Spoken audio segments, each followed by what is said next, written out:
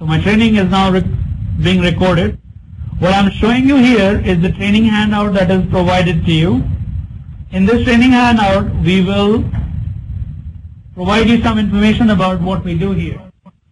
As a training service provider, we also give you a lot of training material.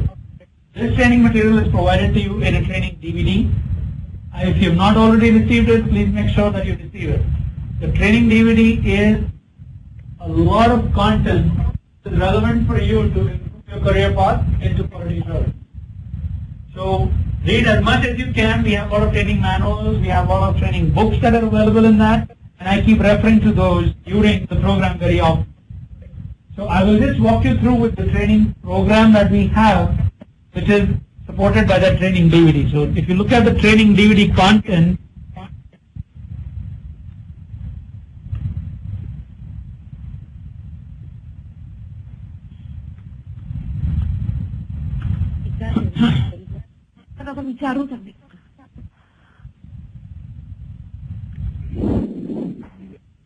so here are the details of content that is existing in the training DVD that you would be getting. It includes information about 21 CFR Part 11. Anyone aware of what is 21 CFR Part 11? That's something to do with quality assurance in pharmaceutical industry. Pharmaceutical industry is very sensitive to quality, right? Not only do they have quality control on the manufacturing process, but also there is quality control on the systems that they use for processing. So if you were to participate in pharmaceutical industry, how would you go about doing your role as a participant for improving or working on their systems? Not the process, but this is the system side of it. So this gives you guidelines on that. Then we have a previous aggregation of batch 55 recordings available for you. We are not giving you the latest recordings for a specific reason, because when we started sharing the latest recordings for the session, they were being misused. I started a parallel training center by using these recordings. Do you believe that? Yes, it happened. That's not where, this is intellectual property, right? So this should not be misused. So that's why we stopped giving you, but we always share what you have for your training program that is available to you. Going on to the next folder, which is talking about CMM. CMM is Capability Maturity Model, which is for improving the standard that you follow in your system development lifecycle. Have you heard about ISO 9000? Anyone?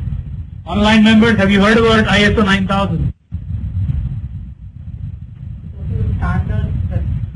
ISO 9000 is the de facto standard guideline that is adapted, because when you follow the guidelines of standardized processes, you are assured of the quality of your result. Why do the American organizations follow ASA or ISO for manufacturing process or GMP in pharmaceutical industry? Right? There are standard guidelines, because if you follow those standard guidelines, the output is controlled and the end result is as expected. So when I go to a prospective client that I want to build software for you, let's say I walk into the office for a big pharmaceutical company and I am willing to automate everything for you. I can build the system that will help you streamline your processing. What is the confidence that this organization has in me? They will look at my background, they will look at what projects I have managed and what certifications do I have to offer. So in that, if I have ISO 9000 certifications that are relevant to IT, I also have CMM certification. So they will then understand that I, as an organization, is following some standards in my processes, where I will have proper documentation available at each step of the way. And being a BA, I think you will understand, Pravina, what is the importance of documentation, right? So there is a standardization on documentation. There is standardization on sign-offs. So everything is defined in that process. So if I am a CMM level certified company, it ranges from 1 to 5. If I am CMM level 5, I am expected to be top of the line in following processes. So now, if I follow the process, then the level of confidence that the organization has to be a partner with me increases. So this has some information about CMM. And there are a lot of documents that we have which are for information on, let's take a dive here.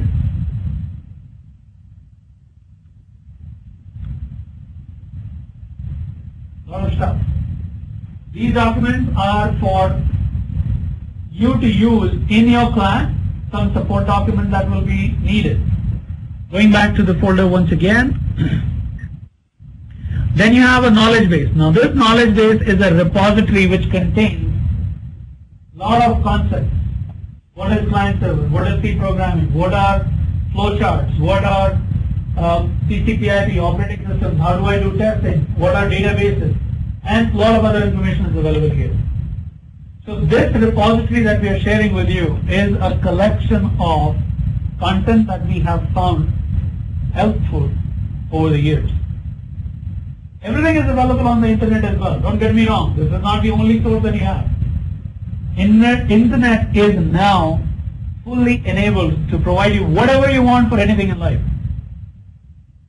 So you can always do that as well. But when you are in an ocean, to find the fish that you need, it's kind of difficult.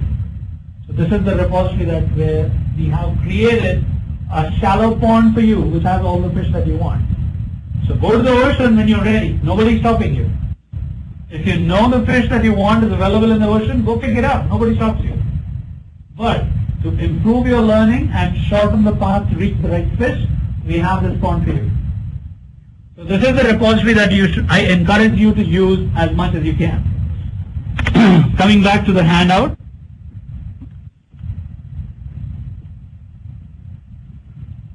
Now here is some logistical information that we need to be aware of. Every unit when you're in the class is allocated a user ID and password. So the host that you're sitting on, you could be sitting on any host, has a number associated with it on the top right corner. So let's say you're sitting on machine number 1, the access user credentials will be share 1 and all passwords are welcome. For the remote students it's slightly different. So you will be accessing a remote desktop. After you get into the remote desktop, you will get a password and an ID, which is share 20 and welcome to access the machine. Did anyone have any issues in accessing the machine? Online team members, any questions? Anyone? Any response on this, please? Is everyone able to access their machine? Yeah, okay so far. Okay, that's good. Good to hear that.